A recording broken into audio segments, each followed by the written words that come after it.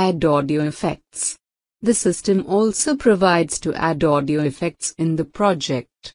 You can drag an audio clip from the pane area as you drag and drop clips.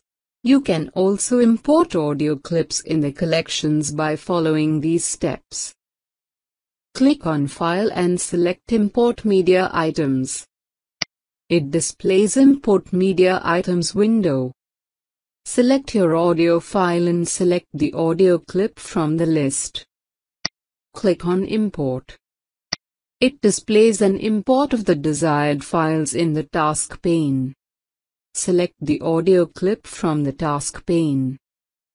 Drag the audio clip and insert in the Audio, Music bar.